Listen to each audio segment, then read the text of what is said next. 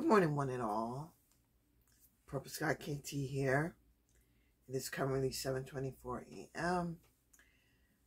I know that it's been a while again since I posted a video, but I'm trying to come up with ideas with what to talk to you about.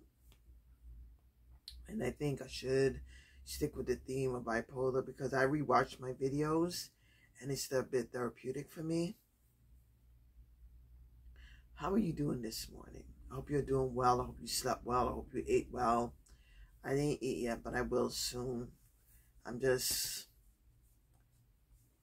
going with the flow this morning. I wanted to record this video first before I did anything else, before I changed my mind and not record it at all. And I really wanted to record a video this morning. So here I am. I want to talk about living with bipolar because it's something that I'm living with this diagnosis. And it's very interesting to me because it's labeled as a psychosis, and it took me a while to accept that word because it means that there's something different about you. I don't want to say wrong anymore. But then I think about those that go to church, how they see signs and they hear voices and stuff like that. But they don't have that psychosis. They have it under control. And that's what I think about myself. I have to admit that I had manic episodes. I actually had manic episodes in a few of my videos here, where I was saying things that weren't true, like how I understand what it means to be in love when I've never been in love before. I've been infatuated, definitely infatuated, but I've never been in a loving relationship where the guy and I were both in love with each other. It doesn't make me depressed or anything, but I wonder if it did at that time. So now I'm looking at being single differently. That's what I realized. Like with the diagnosis, I'm looking at my life differently, questioning myself about my feelings, which I think matters. I need to know how I feel at the moment. At any moment. To accept my feelings and not pretend that they're not there. To be honest about who I am to myself, to the people that are around me. So that's why I even question about dating. You know, will I want to tell my partner that I am diagnosed as bipolar? How will they handle it? Will they think that I'm a crazy person? Will they think I can't handle myself? Or will they understand that my emotions is sometimes changes the way that it feels? I have a friend who I call Rosebud. She says she noticed the change in my emotions. But my best friend, Coffee, she doesn't notice it.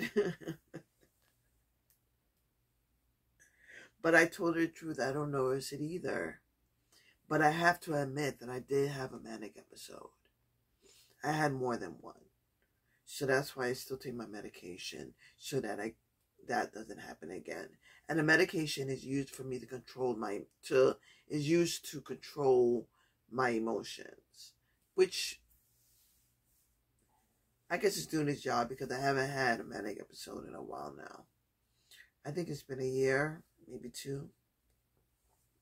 The last one I had came at me surprisingly.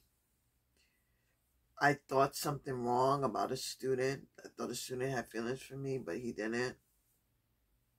It made me feel weird. I laughed horrendously, and then all of a sudden I couldn't control myself anymore. I felt out of control.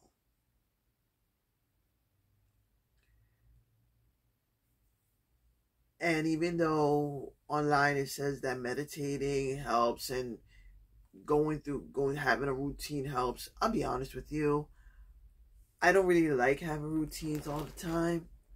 I haven't been meditating. It's been a week now. And it's not as if I'm not going to meditate anymore because I'm still going to do it. It's just I need to reevaluate why am I doing it. I needed a different relationship with meditation. I've been doing a lot of silent meditation, and so far my mind, it just keeps thinking about different things. But I still control my thoughts, which is good. And my mind doesn't wander where I lose my breath. While I'm having the thoughts, I'm still focused on my breathing. But yeah, I haven't been meditating in a while, and it's been okay. It's been all right. But I'm going to get back into it. And that's my plan. Because I love to meditate. It's something that I love to do. But my relationship with it has to change so that I could be encouraged to do it more and more. So I'm going to do positive affirmations since I'm accepting my diagnosis. I think that's a good idea. So yeah, I think living with bipolar,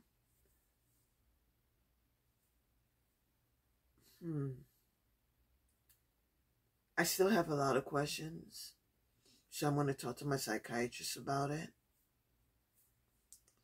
And yeah, that's basically it. So, thank you for watching. Thank you for being here with me. And as always, I love you.